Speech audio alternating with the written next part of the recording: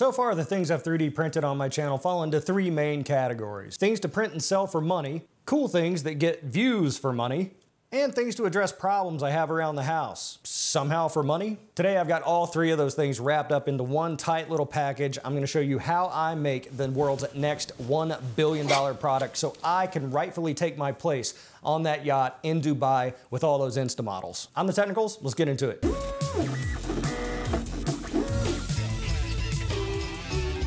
And once again, if you're not already subscribed to the channel. So within days of getting my first 3D printer about 1 year ago, I was already trying to do my own designs. I didn't want to be locked into using off-the-shelf designs from those popular websites where you download the models. I needed to be able to make things that I needed for around the house or things that I just thought were cool. Having no prior experience, I started in Tinkercad, which I think a lot of people go there because it's very intuitive, it's very basic. But after doing that for a year, I finally graduated up to well, Tinkercad. I'm still in Tinkercad. Seriously, CAD is hard. However, through the help of community members, namely Mr. Paul, thank you again, Mr. Paul, Logan at the Mountain Maker, I was able to solve a problem that was plaguing me, a problem of biblical proportions. So if you're a fan of the channel, you know that I hate clutter, and I define clutter as anything that I can see with my eyeballs.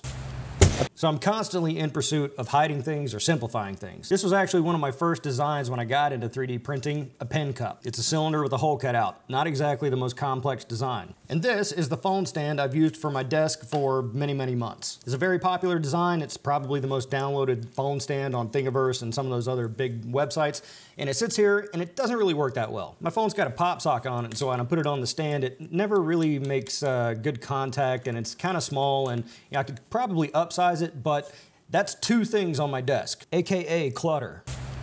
So I thought, hey, maybe I could take this, merge it into the pen cup, and have one less thing. So what started out as me combining off-the-shelf models into one thing ultimately led to me designing this, the ultimate pen cup. I figured while I was at it, I would incorporate other things to help me clear off my desk. So I saw this, my ashtray full of USB drives. If you're into 3D printing, you probably got a lot of these. So I figured I'd incorporate a USB storage tower here so I can start using my ashtray for the purpose God intended. Marlboro Reds. Another thing too, I've got all these USB whips coming out from underneath my desk, and I kind of need these to plug in cameras and whatnot, and so I figured let's add something to the side of the ultimate pen cup, a little clip station to where I can clip these USB cables in. So in trusty Tinkercad, I loaded up primitives and started booleaning, which I'm 80% sure is the term you use when you take the hollow piece and it takes out chunks of the solid piece. So after getting the rough idea in Tinkercad, I went through several iterations of just the basic concepts and moved along from there. First, starting out with basic primitives, USB tower here, clips here, phone stand, and pen cup.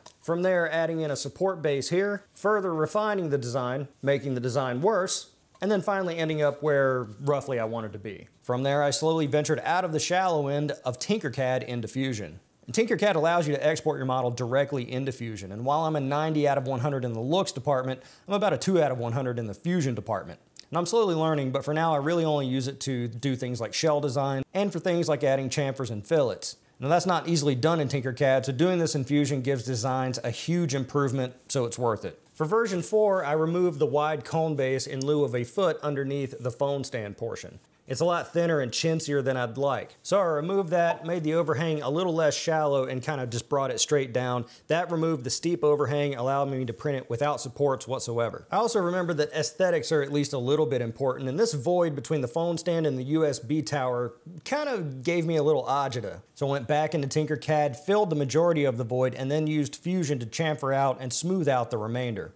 I gave all the edges a fillet and arrived at what I consider to be, objectively, the most ingenious thing ever designed. So why print so many versions of this instead of putting it all into the CAD program and then meticulously designing it until it's just perfect and then printing it? That's just how I roll. I need to see things in real life and not on a screen, which oddly enough is the same pickup line that worked on my wife. I had to translate it into Thai first, but we got there. You pay me now?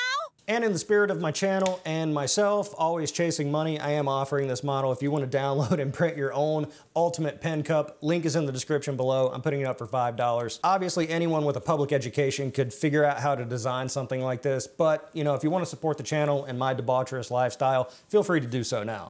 If you at least partially chuckled or considered chuckling at any of the dialogue in this video, you are legally bound to purchase this model. Aside from that, how much am I gonna list this thing for on Etsy? So the model's a 0.2 layer height, 2 wall loops, 15% infill, which I think is more than adequate for what its intended duty purpose is. I don't really foresee any problems there. So with that, basically bamboo stock settings, it comes out to about 170 grams worth of filament. I order Elegoo Rapid PLA Plus as my main workhorse. I order it 10 kilograms at a time, so it comes out to about $12 per spool. So that comes out to 1.2 cents per gram, which means this model costs $2.04 to print. Can we just say $2 though? After a bit of box origami, the cup fits neatly into this 1076 box and weighs right in at 12 ounces. Putting that into pirate ship to kind of guesstimate what the shipping fee is going to be from my location here to Beverly Hills 90210, which is kind of like the sample that I do for all the products I ship, comes out to just under $6. Now I like to put free shipping on all my products because I want it to say that free shipping underneath, because I do believe that is attractive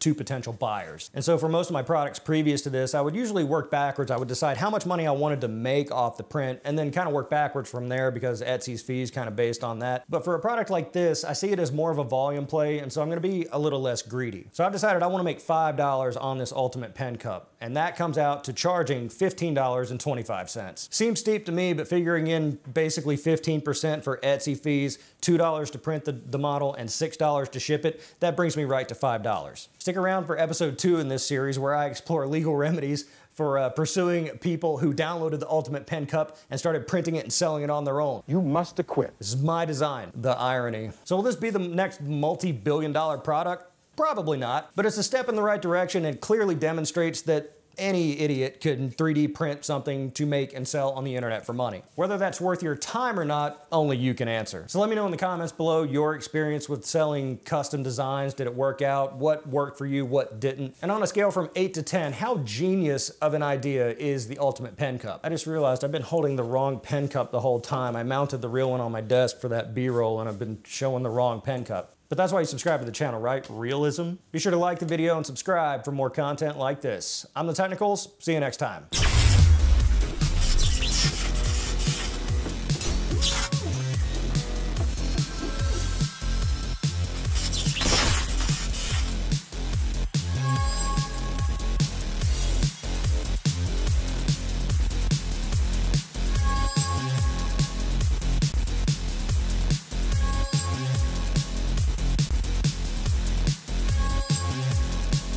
All right, try to remember my exact position, because I'm gonna cut to that, and then I take out the ultimate pen cup, and then it looks, at least people will be like, oh, okay, I get it. And this, if nothing else, this demonstrates that even making low effort YouTube videos is kind of hard. Hope I got that. Hope I don't set off my smoke today. Holy Jesus, that's smoky.